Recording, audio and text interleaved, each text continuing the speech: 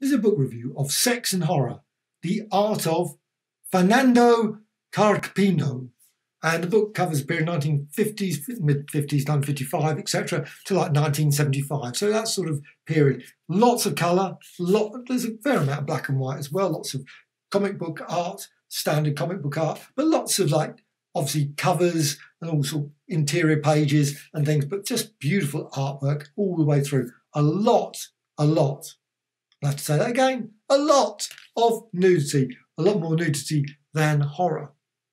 I think personally, that is obviously the picture on the front, you've got a bit of horror there. However, now the company that produced this, and I'm just going to put it up there so you can see it, Korero. And they've got a number of other books as well, and they look absolutely great. There's 3 volumes so far. There's another volume coming out, and I'm looking forward to it. Hopefully they bring out more, because more the merrier of these brilliant Italian artists. Obviously, I would love to see them bring out books about Spanish artists, because there's so many brilliant Spanish artists that deserve to be sort of have volumes like this. I mean, I guess over in Italy, etc., I'm certain the artists have got volumes like this. I hope they have. But in the UK, you don't always find all these, and I'm really pleased that this company's bringing these out. Just brilliant. There's about 175 odd pages in here, and I'm going to have to be very selective on what pages I show, because it really is quite hard. I'm just going to show, there's a picture of him in the studio, and a bit, there's not much text. That's really as much text as you get. There's some text on the other pages, but there's not. Now, every picture does have or image, has obviously a bit of information about where it was, the date, the magazine that it was in, the number of the magazine, etc. But straight away, go next page, you've got this lovely one here set in Rome. Obviously, you've got the lovely Roman statue of Augustus, and you've got like nudes and people revealing all the way through it. And another page, this one, a love of horror. Yet, to be honest, I don't think it's really horror in terms of, well, I suppose it would have been horror if you were stuck in a dungeon.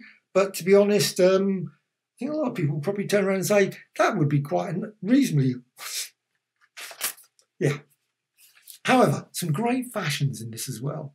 Just absolutely lovely. Obviously, the period 1950s, the close of the 1950s, the fashions of, and you've got multiple of the cactus. And I'm glad they've actually put the English translation as well, because I wouldn't know what those were for Italian.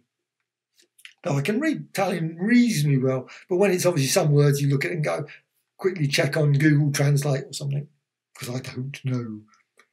That's a beautiful one, Casino in Paris. And there's just page after beautiful artwork there. Now, I'm not certain some of these, so I assume these were magazines. It's 50 lira. I assume it was a magazine. Could easily have been a book or something, but I think the Italians had just so many great magazines. And sadly, most of them never, ever, and there's quite some unusual ones. This one, obviously Holland, you've got a very unusual scene there. And this one also, where's this one? Probably Iceland. Oh no, Alaska, I assume. Got a lovely picture there of Alaska. And then you got lots, he really specialised in a lot of these ones where there was a lot. Now, these would be brilliant on puzzles. I think these would be brilliant. They'll never be brought out as puzzles, not in the UK anyway. I'd be very surprised if they ever came. But these would be absolutely crackingly good puzzles. You spend a lot of time doing it. It's like, like the Where's Wally kind of thing. So you would be looking through it. But it's just, that's how complex these covers are. And again, I can't show them really, because there's basically lots of nudity in it. Just page after page of these sort of things, and obviously different scenes. So it's not all the same scene you've got here out in the park. You've got some scenes here with people with animals in a farm or something, I don't know. And then there's another one here in a swimming pool. I assume that's what it is. Another one out.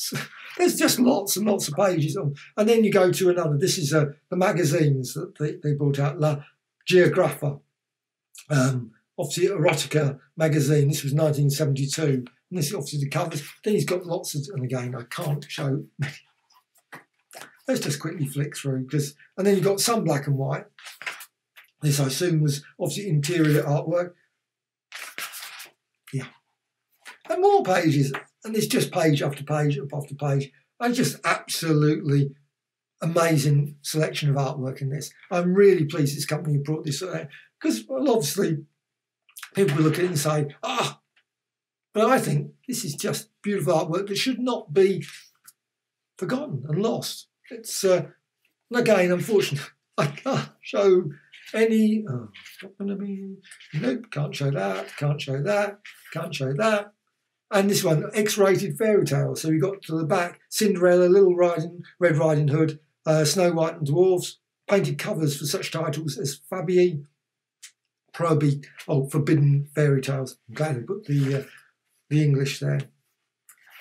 And continuing on, and now this goes into 1975, and well, what a superb, superb book. And I'm sorry for not showing many, many examples of the artwork because the colouring is just superb.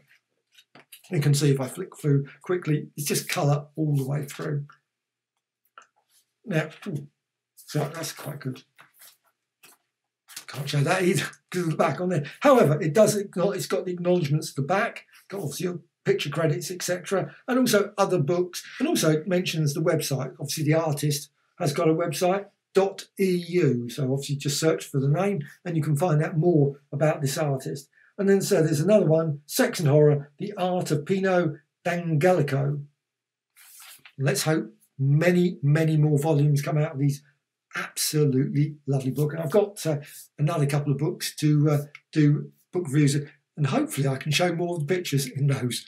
But I have to say, this is an absolutely beautiful book, thoroughly recommended.